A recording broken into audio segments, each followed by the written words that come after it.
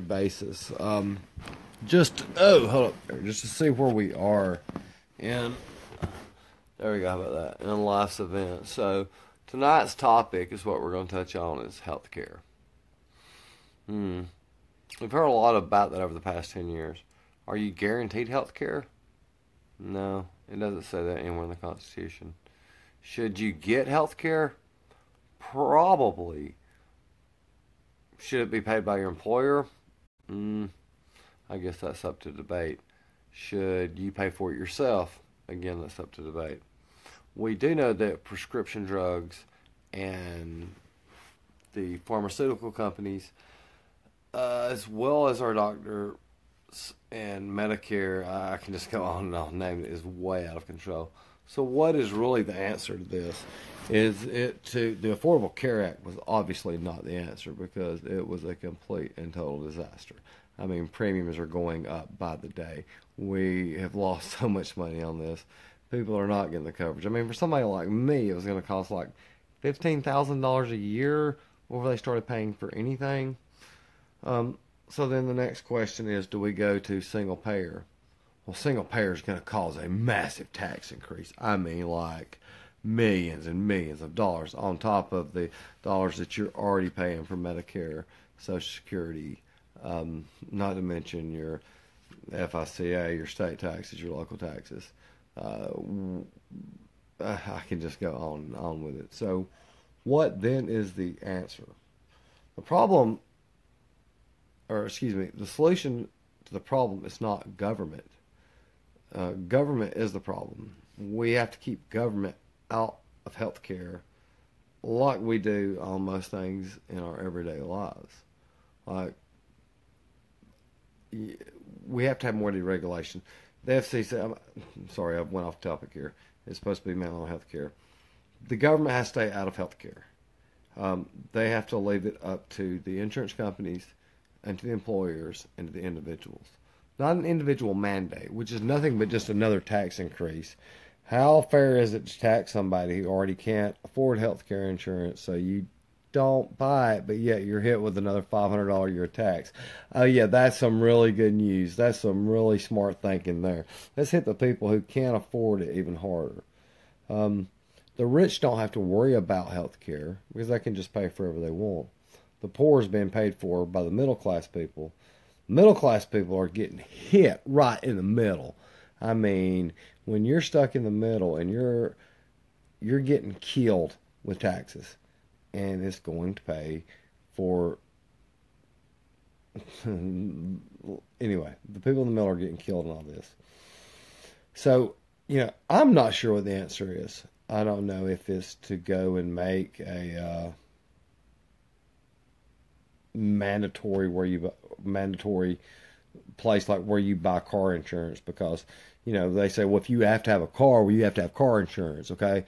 Or if you're going to drive a car, you have to have car insurance. Nobody says you have to have a car, but yeah, you have to have health care insurance. And when you go to a doctor, and what's a doctor visit, like $200 or something like that, $200 without health insurance? So who are the people who are really making the money off of it? The pharmaceutical companies and the government. So your money is going to one of those two places. So what is the way that we stop doing this? The first is to just totally say enough's enough and cut off spending to places like Blue Cross Blue Shield. I can't even think of the numerous ones out there, and just go down to Trinity Medical Center. That'd be the easiest way. I mean, you can go see a doctor there for $25 or going to UAB. If you cut those people out, then they're not going to get their money, and they're not going to get their prescription drugs, which they need. Okay, so therein lies your problem.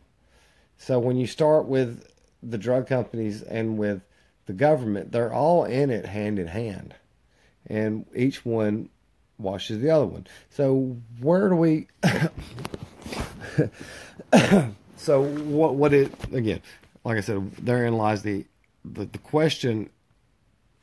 The solution to the problem is the question. How do we stop it? First, government healthcare should be left up to the individual people to be able to shop openly across state lines. That is part of the interstate commerce laws, which is protected by the 4th or Sixth Amendment. I can't think right off the top of my head.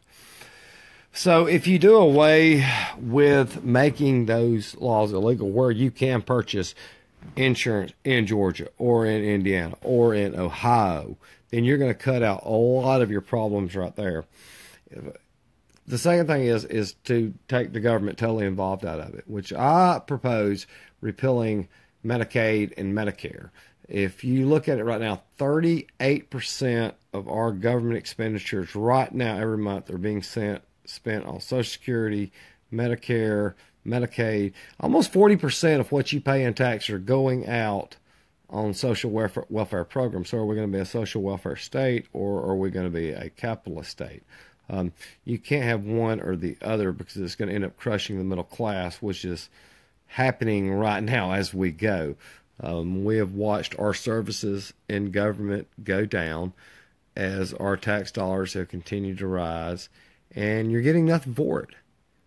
And you see this every election cycle with people coming out promising, "Oh, hey, I'm going to do this, I'm going to do this." And where do we go? Where do we end up going? More of government is taking control of your day-to-day lives, and nobody's doing to stop it. And, I find it humorous, people put these little posts out there, and I'm guilty of it too.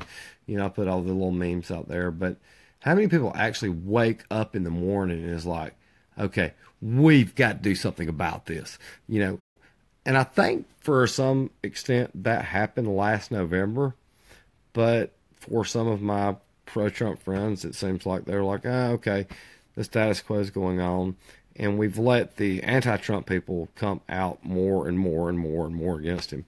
I'm sorry, I've kind of went on a rant there where I was going off left field, but anyway, this had a conversation over dinner. But the answer to this was healthcare. Back to the problem. It's neither the government's.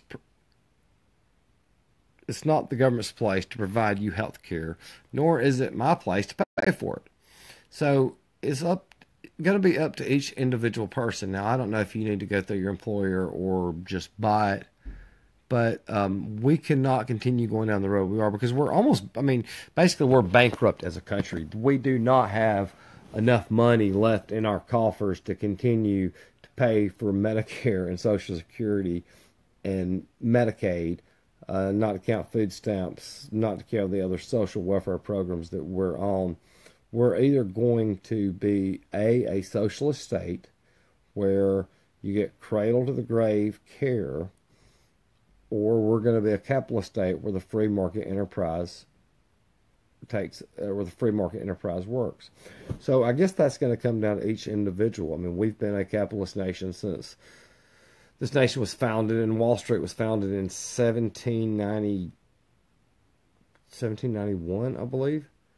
So either we're going to continue going down that, or we're going to be taken over. Look at the pictures comparing communist socialist states compared to capitalist states, and you can see the gray, cold buildings of communist states and with capitalism. Now, with that being said, in socialist states, all people are being equal. Yeah, they're equally poor, and they equally have nothing.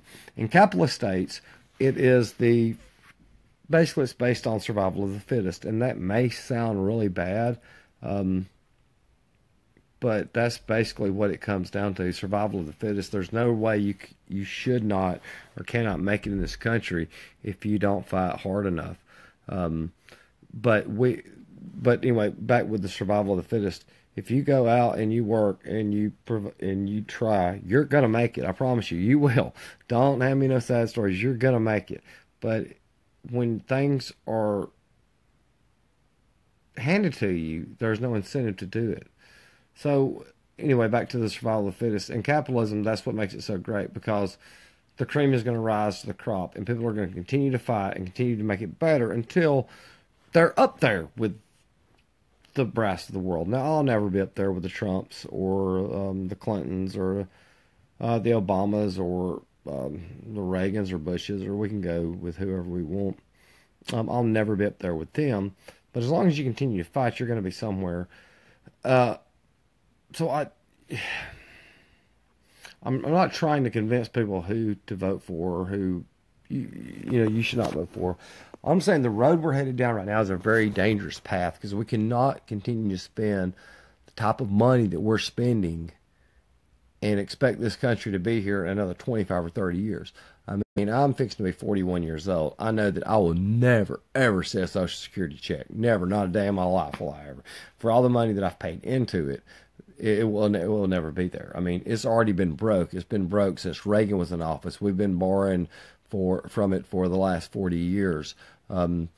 I forgot which economist said that Social Security was the greatest Ponzi scheme that was ever created.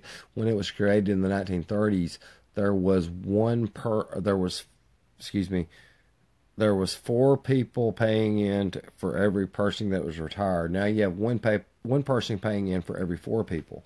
So, you can just do the math there as this country continues to expand and we continue to provide more services like, I know I'm going to sound cold-hearted like this, like free lunches, free everything. There's no such thing as a free lunch, and so many people don't get that. When we continue to provide these free services, we are going to go broke. I mean, there's a reason we are $21 trillion in debt, and it's not shrinking, okay? And don't blame it on our military expenditures. If, we got ourselves in this mess with the military, we've got to stay in it now. We're in it for the long haul. The social aspect of it is when you look at what we are spending in this country right now, not only is Medicare hurting, Medicaid is completely broke. I mean, we don't have any money in any states to provide Medicaid. And people don't realize that Medicaid is partially state funded, so we can't even raise enough revenue here to provide for that. What do you think that means for it nationwide?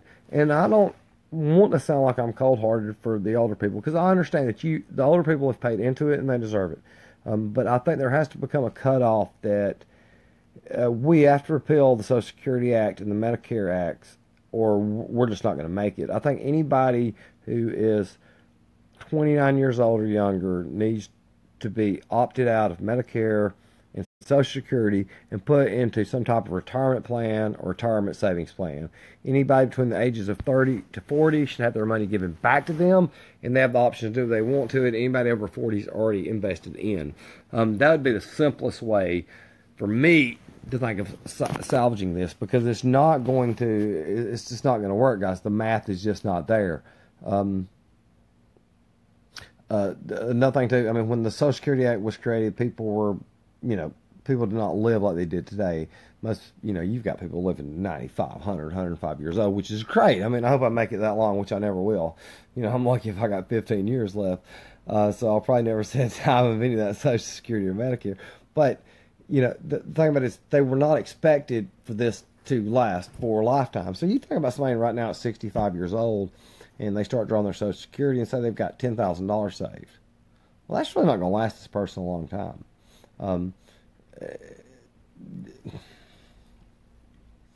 Until we go back to being a country of capitalist that is each person provides for themselves, takes for themselves, we're just going to go down this road of bankruptcy.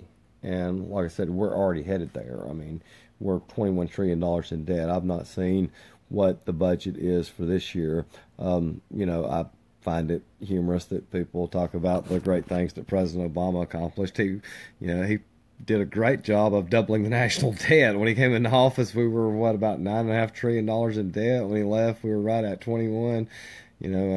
Great job, Mr. President. My hat's off to you. Republicans are supposed to be, Democrats are supposed to be good at balancing budgets. Well, that was a great job there. And, I don't understand why this continuing race is going on between Trump and the last administration. I seen Hillary Clinton on TV again tonight, and she was talking about if she had won or, how she would go. Well, you lost, okay? You lost. Get over it. I wish the whole Democratic Party would get over it. You lost the race, okay? If this thing had been reversed and Trump had won the popular vote and it lost the Electoral College by, as many states as what she did, and us deplorables, or however we want to be called, we would be getting blasted to the high heavens. You're not playing along, you're not doing right. But no, because that, Hillary did it. Well, we're just being, killed right now. You know, and so the irony of it is so almost unfair. You know, anything Trump does, he's going to be attacked. He's going to be lambasted. You know, like one of the posts I put out last night. If right now at this point, if President Trump cured cancer, they would be saying that he was taking. Sorry, I got to watch something. Business away from the Grim Reaper. So, you know, it just really kills. Would you be saying this if Clinton was in office? That's what I'm just asking to my liberal and even moderate friends out there. Would you feel that way? Probably not. You know, you'd probably be saying she's did the best ever. When you look at the record that the Clinton administration has had going back to the 70s in Arkansas, you know, it's a lot worse than what people want to talk about Trump. Okay, yeah, Trump's had his trophy wives and, you know, his casino marriages, or his casinos, has nothing to do compared to that. So I really wish we would get off who won and who lost this past election, because we're fixing to come up into midterms right now.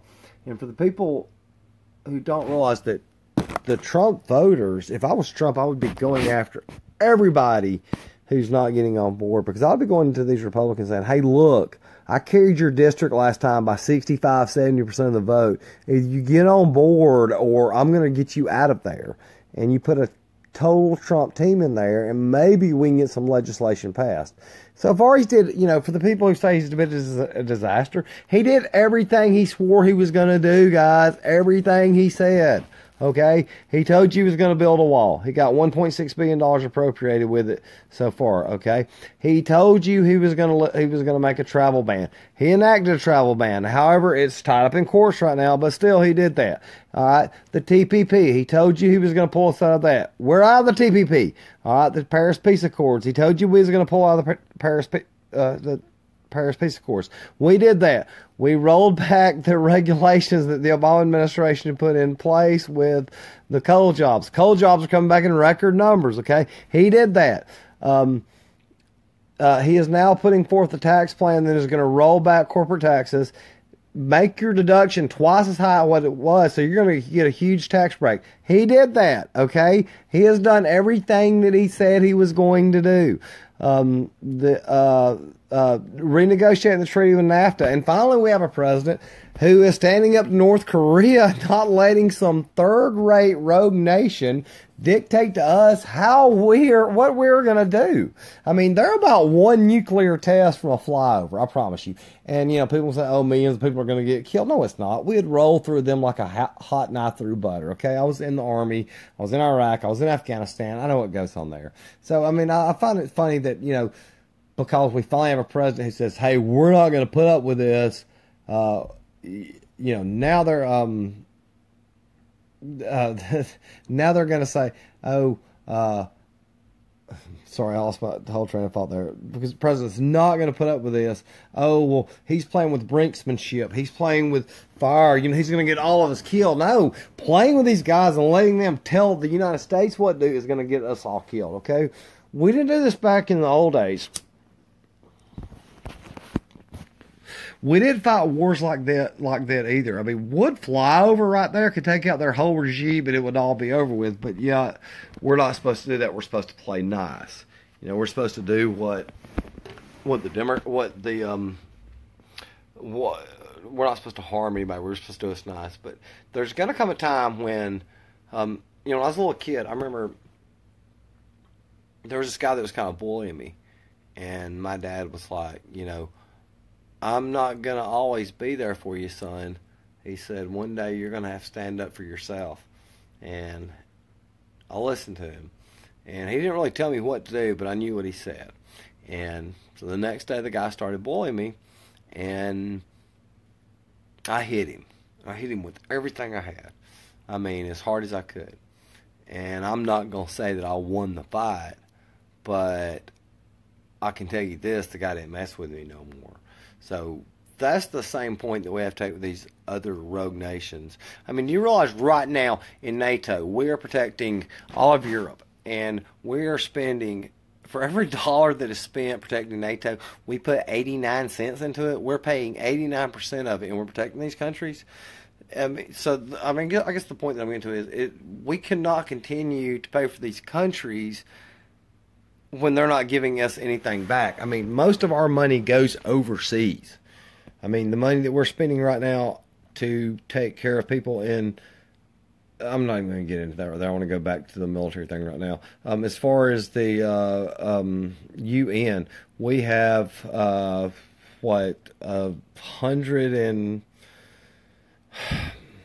I don't even know 100 and something countries, and I think the last budget I seen that we was paying 91% of that. We're paying 91% to protect these people. They should be paying us for our tanks, for our guns, for our planes, for our troops, for our people that are on the ground, for our food over there, you know, to protecting them. If we just became a Ron Paul nation,